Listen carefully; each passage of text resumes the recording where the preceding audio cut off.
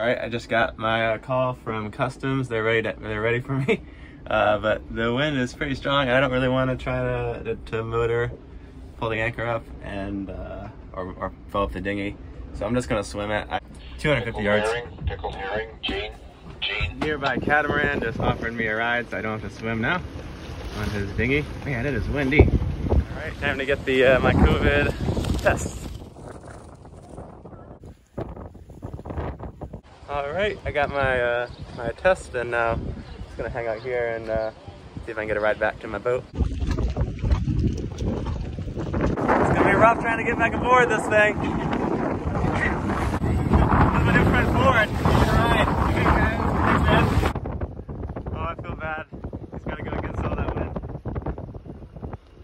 So Ford gave me some pot roast, and so I'm gonna heat that up for kind of lunch today. The wind is just roaring through the anchorage. I'm glad I took the time to put my big anchor out. All right, this is day number 3 in Bermuda. I got my COVID negative results last night, so I get to go ashore. Pretty excited about that. I'm just prepping everything. The wind is calm enough that I'm fine taking the dinghy. I wanted to get all my garbage out of the boat, and I'm going to the fridge, getting rid of anything that's bad. Free shower on the other side of this island, so we'll just go for a walk around the island, do some little snorkeling, and yeah, grocery shopping, sightseeing, and then tomorrow we'll head out. Probably in the afternoon, so I can maybe do one more trip ashore.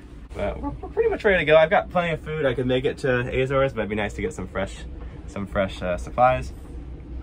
And that's the plan. I also finally got to take down my yellow Q flag. That's for quarantine. And I get to put out my Bermudan courtesy flag, which is on the floor over there. Well, the COVID test requirements are annoying. I will say everyone I've interacted with in customs and the health department has been super nice and friendly, and it's been a good experience overall. It's way better than airline travel. Boat travel beats airline travel any day. All right, so we got to get rid of this nasty water that always kind of develops in the bottom of the fridge. I could just open this and have it drained to the bilge, but then my bilge water would smell all that much worse. It's not too bad today.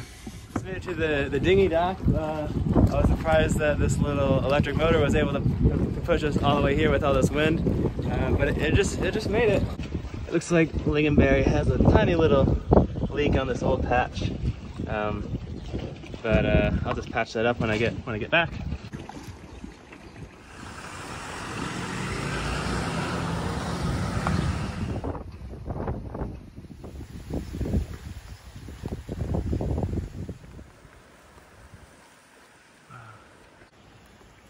This fort was built in 1626.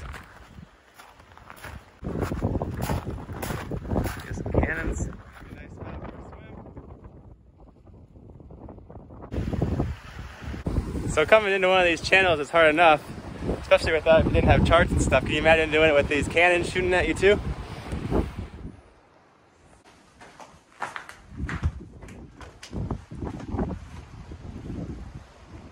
A great little snorkel session. There's a bunch of cool fish down there. Unfortunately, I forgot my GoPro, but those rocks are razor sharp. You gotta be careful climbing on them. Off to the next spot.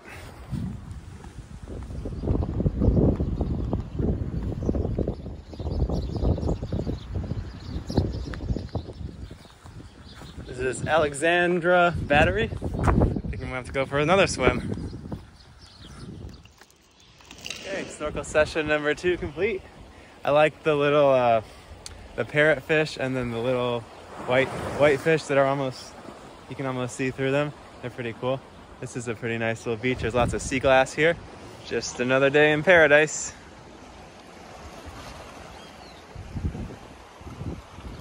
There's a fish. Now I'm gonna walk up to the north side of St. George. See another fort down there.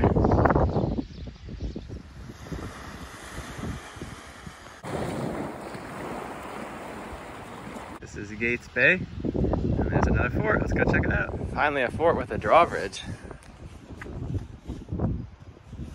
These are the alligators went, I guess.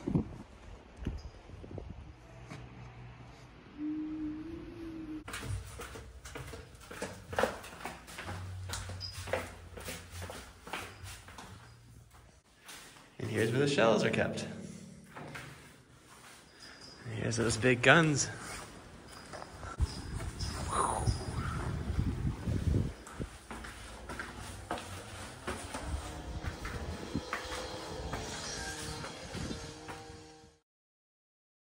I got my obligatory dark and stormy. Not too dark, but a little stormy out. So this is the Bermuda Railway Trail. It goes along the north side of the island. It's kind of a nice trail right along the water. Just got my free cold shower at Tobacco Bay. Feels so good to be clean again. Stop by the grocery and get a few fresh vegetables and fruit. Of course, everybody else left except for the one guy that's in my way. Might be able to squeeze underneath there though, we'll see. There's a big shipwreck right behind my boat, and I want to go snorkel over and check it out. And this time I'm going to remember my, my GoPro.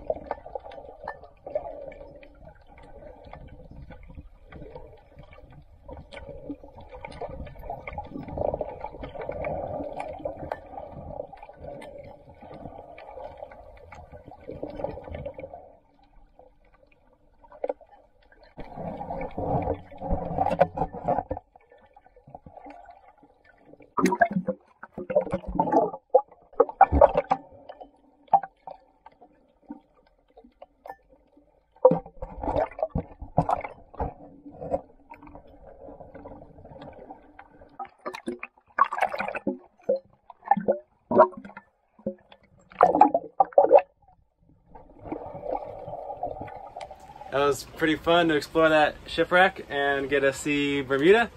I hope you'll join me next time when I embark on my 1,800-mile voyage across the Atlantic to the Azores. Thanks for watching.